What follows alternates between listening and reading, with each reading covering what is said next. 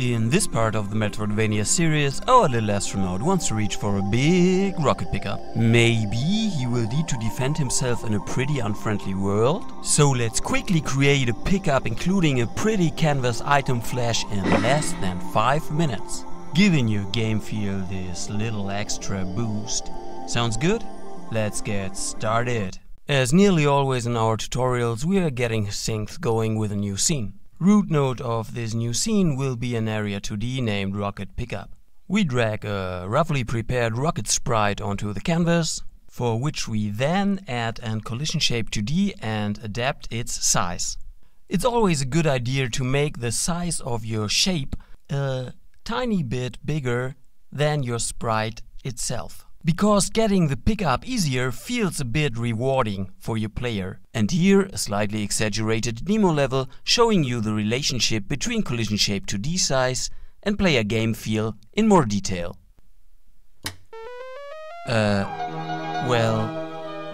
Anyway. Last node to drag into the scene is our audio stream player node, and into the audio stream player node we drag in the pickup sound. We'll finish our rocket pickup scene by attaching a little script to our area 2D node. Just a few more lines of code to get the pickup ready. First we check for a body entered event of the area 2D and connect this event to the body entered function in the script.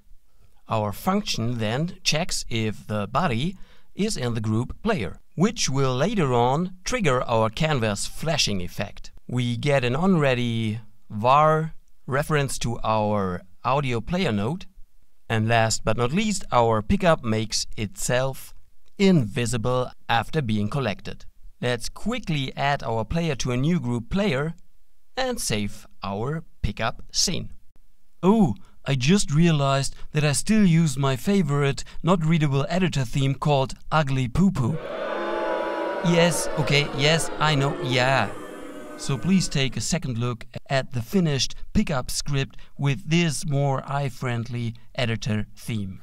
Thank you. You're too kind. Thanks a lot.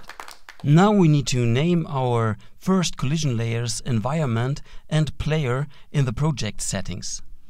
In the rocket pickup scene we do not need a collision layer for our pickup, but we mask for the second layer where our player is. Back to our main scene, we can simply drag our rocket pickup scene into this scene and place it where we want to. Compiling the script, boom, the pickup is already pickable by the player and makes the desired sound. And makes the desired sound again and again and over again. So let's quickly change that by adding a visible condition to the player group if statement. Let us also clean things up a little bit after picking up the rocket.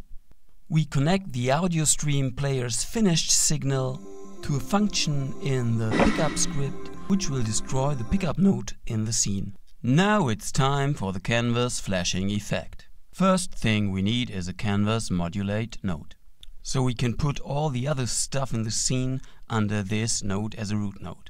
And delete our main node because we have no use for it anymore. Our flashing effect itself is nothing else than a quick animation.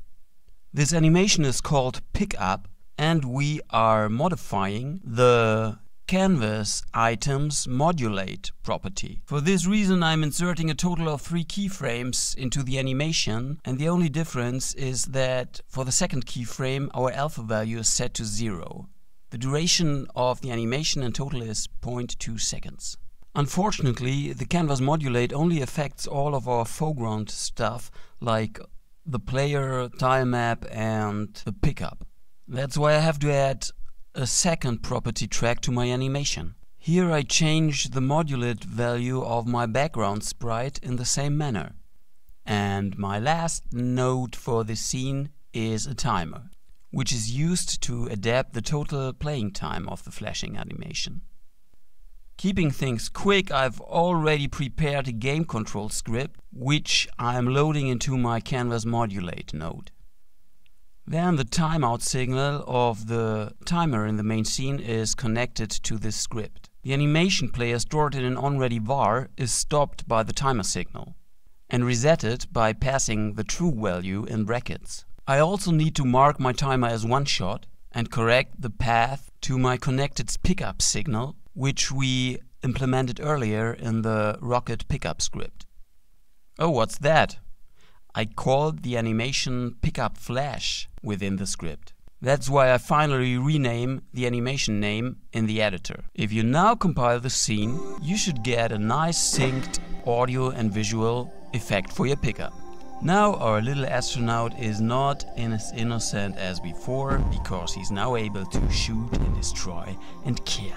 But this will be the story of another tutorial in this series. Thanks a lot for watching, and of course for your big patience during waiting time between episodes. Hope to see you soon.